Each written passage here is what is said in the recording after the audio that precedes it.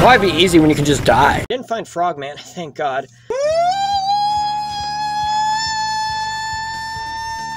Wow, I'm Chewy Mew, and welcome to my channel, but more specifically, welcome to another Chewy Mew video, where today we're going to be taking a look at the Marvel Legends Retro Wave, or Retro Series, HammerHead, or Marvel's HammerHead, to be even more specific. So yes, I managed to get this guy at Walmart, but I got lucky and they managed to have HammerHead. So I've said many times where I don't collect non-Marvel Legends, or non-Toy Biz, because mainly my collection, like about 90% of my collection is Toy Biz.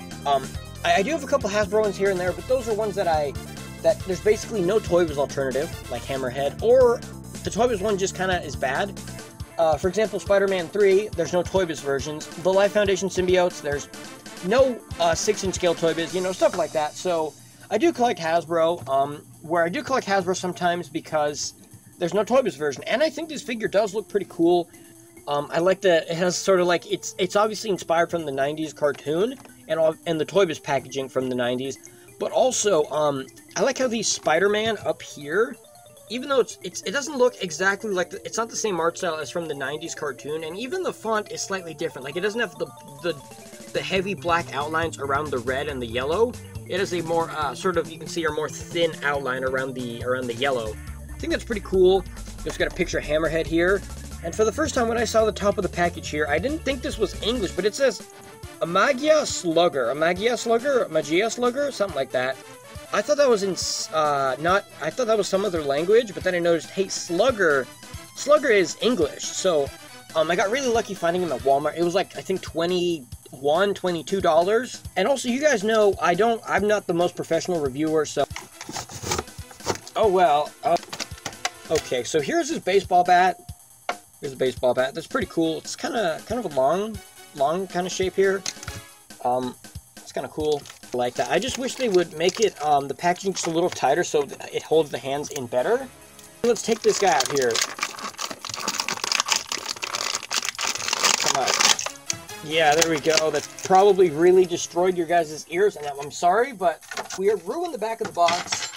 But we still have the read up here, which I actually didn't read it. HammerHead's skull is reinforced with adamantium, making his head flat on top. At the same time, this criminal's frequent run-ins with Spider-Man have caused him no shortage of headaches. As far as the figure itself, it does look kind of cool. I did, seeing reviews and stuff, most people don't go in like super in-depth, like, oh, you can see like the little grooves here and there. But I was thinking that this was actually, you know, sculpted. Like, the material, this does feel like a separate piece of plastic compared to the, his torso here. I think it is. Like, I think this is, yeah, it's all separate. You can see it actually kind of separates. You're not supposed to take it off, though. You probably could, like, if you remove his arms, like, if you chop the body open. But yeah, so, it is a separate piece. And this does, oh, it does have a rotation here. But I thought this and, like, the legs and stuff actually had this, texture material kind of, you know, I didn't think this was painted. I thought it was actually sculpted. So that's, like, a bit of an issue for me, at least. Some people, you know, that's perfectly fine. But this head sculpt, that looks really good. It looks really, like, I don't want to say realistic, but it does look like it could be, it was, like, based off of a human, maybe. It's, like, a very kind of, like angry-looking face. I think that looks really cool. The kind of the thin eyebrows there, the tiny eyes. You can't really see the eyes too good. Ears, a bunch of wrinkles on his forehead and his mouth, wrinkles on the lips. The eyes look painted really good. Like, it doesn't look derpy or anything. It looks pretty good. Even, like, you can see there below his lip, it actually has, like, a slightly darker color on kind of the, like, the fold of the lip there. The hair is really nicely done, too. That's really nicely done. On the top there, on the back.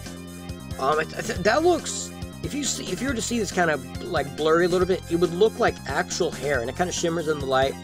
I will say, even though I'm not a big fan of the Hasbro, like, the body style, I will say, on the head sculpts are always really good on most of them. I think the head sculpts are pretty good, which I think I would have figured out eventually, but his knuckles here actually say head on them backwards.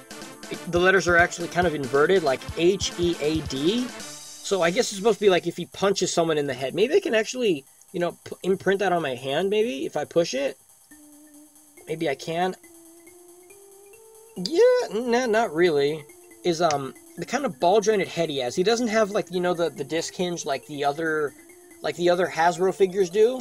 And, like, you know, the Toy Biz ones, too, where they have, like, this hinge and a ball joint. Oops, his little web fell off here.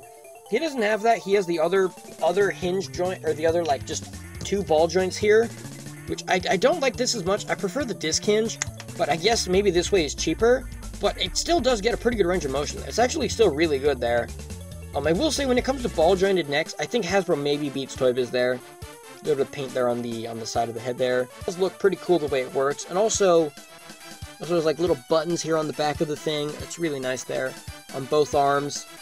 Little buttons here on his vest as well, or on his coat kind of looking thing there. His buttons, a little wrinkle on the tie there. Some nice detail here as well on the buttons here on his things. Also, oh, he doesn't have pegless arms. I thought he had or pinless joints. He doesn't there on the... Oh, he does on the legs, though. That's pretty cool. That's really cool. That I like that Hasbro is they're trying to go for making them look as kind of realistic, as less, I guess, toyetic as they can. Which, pinless joints, that's pretty cool there. On the bottom of the foot, this one just says China, and the other one does say Hasbro SA Marvel 2021. Oh, yeah, 2021. Oh, yeah, it came out sometime last year. Really? I guess so. From the sides, you don't see pins at all, and that's pretty cool. You can kind of still see where the pins are. You can see, like, a little indent there. I mean, that's just the wrinkle of the pants. The wrinkles on the pants and the coat and everything, they look really cool. I like that this is a rubbery kind of material where you can still, I mean, not really. I was going to say you can still kind of bend the torso, which you can't really. I think it does still have a hinge there. You know, they could have given, I mean, I feel like this guy, he's not going to be posing around acrobatic like Spider-Man, so not having that hinge there, I think that's kind of fine. But either way, let's swap hands here. Pop them off here. So, put that there. You know, I think I'm probably going to do, he doesn't have, like, can you hold the bat in his hand? Oh, I think maybe you can have him being like this, like, you know, like, doing that. But I think I'm probably just going to have him with the knuckle, the brass knuckles, whatever it's called, on that one hand. Kind of like that. They never go in completely in, kind of like these do. And the coat doesn't block the articulation, too. So, yeah, I think I'm just going to probably just leave this hand on by default. And then this hand can hold the baseball bat. Let me get that in here. Oops. Yeah, there we go. Okay. This is always an issue. It's an issue with Toy Biz. I think it's just an issue with maybe me, that they never hold the weapon completely like this. It always is at an angle. You know, like if you're holding something, they always kind of hold it a little bit like they grip it here and then they kind of like loose like this. They're not holding it like this. They're kind of holding it like that. I mean, that's just maybe a me thing, but that looks pretty cool. Get some good swinging action in here. That's pretty cool. I kind of like this. The baseball bat, I wish it maybe had some paint chipping, or like, you know, like it's aluminum and there's the paint coming off, or like if it had wood texture. But I think it looks pretty cool there. Probably gonna have them like, oh, I think that's maybe what the hands are here. I feel like they give you hands, like Hasbro, they give you hands. It's sort of like, hey, these are some posability options you have. Like you can be, oops, like, oops, be like a big oaf here.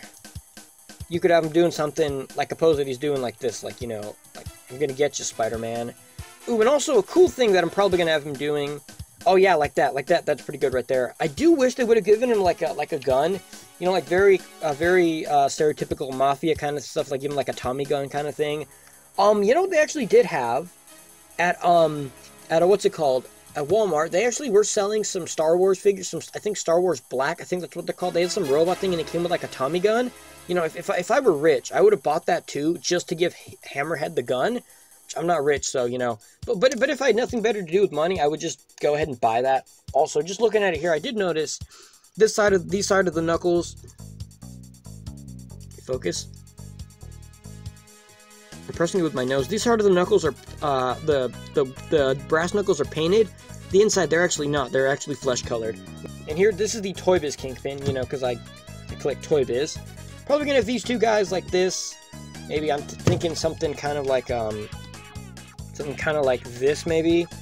Just kind of like at an angle. Just hold the bat and then have Kingpin here. I unfortunately did lose Kingpin's cane. I feel like these two go together pretty well. I think they do look really good here though, together. It does have a hole there on the back for, you know, the display stand he came with. But I think this is pretty cool. But yeah, so, oops, dropped the bat there. I think that's really cool. Yeah, I probably won't buy more Hasbro figures from the wave, also because I can't find them, but also because I have Toy Biz versions, or I just don't really care too much. Go over that. His head has a very good ball joint going side to side, up and down. Looks all the way down. Goes up pretty high. The ball joint, I will say Hasbro did outdo, always kind of was better than Toy Biz did at ball joints. Look at all that crazy movement there. That's really, really nice. The arms go up only about this high. They can rotate all the way around. Rotation here in like the bicep. Double bend in the elbow. Rotation in the wrist. A hinge in the wrist. Nothing in the fingers, unfortunately. So I guess he kind of does have like an ab crunch kind of joint. He might not, but it feels like it could move. I feel like you might have to, you could kind of, probably would have to, you might damage this if you try moving it. Rotation in the waist. The legs kick up about that high. He can do really close for the splits. Toy Biz is really kind of getting, or Hasbro's really getting good at that. Rotation here in the upper thigh. A really, really stiff bend in the knee here. Feels like I'm gonna kind of break it here. That's one thing. When you bend the knee, look how dramatic of a bend that is compared to, you know, like Kingpin, where his knee bend, it's significantly less. It's like a little bit smaller, honestly, even though his leg is a lot bigger. Maybe it's just that knee. Yeah, the bottom joint is really tight there. On this one too, it's really tight there. Yeah, that's like my only issue with the figure so far. He does have an ankle pivot, which his pants do kind of block a little bit. It bends pretty far back, bends forward. You could hear like plastic kind of flying. I think I broke off some of like, oops, a really tight joint there. I think I broke some of the like the QC issues, like this little plastic piece kind of sticking out right here. Kind of get that off there. And I'm probably gonna have him and Kingpin together like this. I don't have any other Kingpin goons. Like I could also put Tombstone here, but I don't have Tombstone. I have a custom one that I bought in a mystery box that's missing the head. But yeah, so that's pretty much that's all for this video. If you liked it, be sure to let me know. Let me know what you think about this figure here. And I will see you guys in the next review. Wow.